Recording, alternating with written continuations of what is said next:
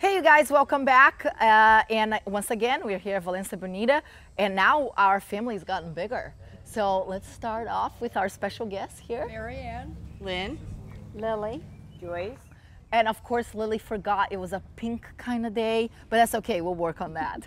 Anyways, all jokes aside, we are here on a very serious topic, which is your safety. We have had quite a few injuries here in this community, a lot of falling, right? Yes. And honestly, one of the biggest things, like again, yes, I am a sponsor player, but I am not even talking about what kind of shoes you're gonna wear, but you need to make sure that you have the proper shoe. One thing about the shoes is that running shoes do not do the job. Does not. So what happened? Not a good thing. I had my running shoes on and down I went. 2 knees a mess for a while, and it's not fun. Yes, there you go. So again, you can be, it's easy because you have running shoes at home and like, you know, I'm just gonna go out and hit some balls. And then again, things like that happen. So that's a big mistake. And unfortunately, I can tell you that, you know, tennis shoes are, you know, pickleball shoes, tennis shoes are a little bit more expensive. But to me, your health is more important than anything. So again, let's talk about some of the things that we can do to be safer on the court. So one of the things that we found is that when we are at the kitchen, because of the fact that we become so afraid of this kitchen, that when the ball comes a little deeper, what do?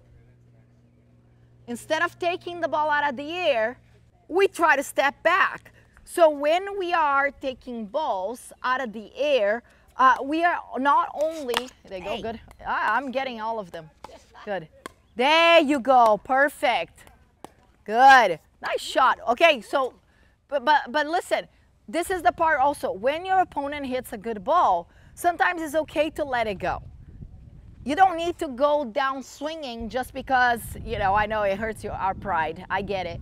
But you gotta know what can you do, right? Know what your limitations are. Look at that. I knew that I had, that's the brains right here. So a lot of the times, because we feel the ball comes at us, we feel like, oh, I can get this ball. And all of a sudden we lose our balance, and that's when down we go falling. So let's talk about, again, and Lynn, I'll have you hit a little bit deeper ding to Lily. And this is the part where instead of, there you go, taking it out of the air, that's what I'm looking for. Now, because I don't want Lily, that's great.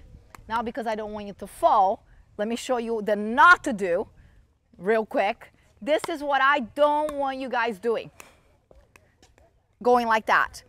And I see that quite often, and that is when people trip on their own feet. Unfortunately, the ground is not forgiving at all. So the next one is when we are here at the kitchen is about the footwork as well. So when we start kind of dancing, I call the cha-cha-cha. You remember that, right? The cha-cha-cha. What happens is that we become kind of tangled on our own feet, and down we go. So trying your best to keep your hips forward. Is there times that you're gonna have to cross over? Yes. Absolutely. But what we want to avoid is doing more than that, right? It's the problem is when we going, I don't even know what we're doing. It's a grapevine, maybe some aerobics from back in the 90s. But what we want to try to do is, again, if you have to reach, take one, but then come back, okay? So again, is avoiding getting your feet all twisted around. Another one that we have problems with is when we serve and start to move forward into the court. We want to try to avoid that because of the fact that if we serve and creep into the court, that return comes deep. Now we backpedaling. Now you're gonna move forward, big no-no, and now, well, one, you can't take the ball out of the air, right? But the other part is now I want you to just give me one step going back again, and then that way she can stop, right? Like just stop and he can freeze that motion. So you're gonna serve it, go ahead. That's it.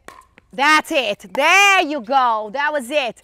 So that's the one that we want to avoid if we can, because again, it's very easy to back up on that, be on your heels, back paddle, and fall back, okay? So the last one is probably the one that happens the most, which is when we are at the kitchen and we get lobbed and we back paddle. I've seen broken wrists, unfortunately, and also a lot of heads to the ground. Those are no good. We want everybody to stay safe and healthy. So when we hit the overhead, what is our body doing? Turning, right? We don't want to back paddle. So I'll show the bad example because I don't want you guys to do it. So you're gonna lob me, Lynn, please. There you go. This one. That's the one we don't want. We don't want to be caught, and especially when our head goes over our heels, it's a big no-no. Please stop wherever you are and forget about it. Don't hit it. Don't try to hit it because you're gonna end up on the ground. So what we want to do is turn our body to hit the overhead, okay? This is a habit that sometimes, because again, we get away with it, we do it a couple of times and it works, but then the third time, maybe the fourth time, it won't work. And then you're gonna be down on the ground.